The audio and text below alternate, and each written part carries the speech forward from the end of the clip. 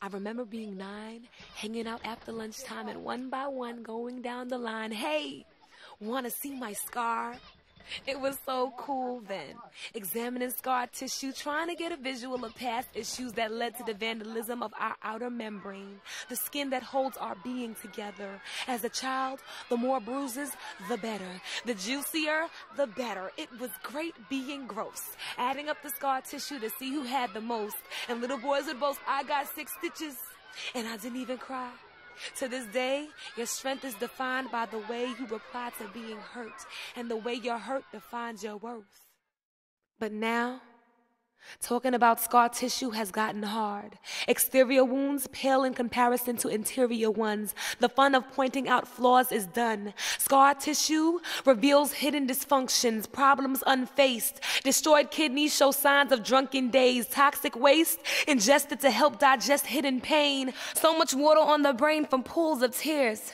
Tears behind eyes scared to let rain onto the scars of cheeks that were never graced with pressed lips. Missed the necessary comfort kisses, constantly expected to be denied their wishes to feel loved, no matter how shallow that love really was. Scar tissue from daddies telling little girls possession of their panties is all guys are after. While it may be true for some, they end up thinking no one could ever want them for their mind or their character, so they never love who they are. Scars from laughter at hopes and dreams, scars from only giving black boys hoop dreams, telling them they're worthless if they're not on a team. They've got nothing if they're not breaking down the hood making drug fiends. They're punks if they don't bust guns to let out steam. Scar tissue from watching too many X-rated movie scenes has them all thinking that sex is synonymous with what love means. Scar tissue is anything that, even though time expands, still stands like keloided brands. Blows to your ego. And I know we've all had the kind of scars that Neosporin can't heal. But we can't let those scars steal who we are.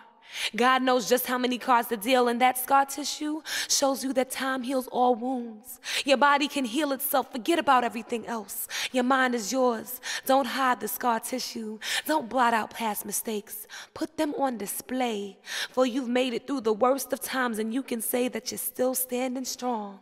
You're still standing strong today.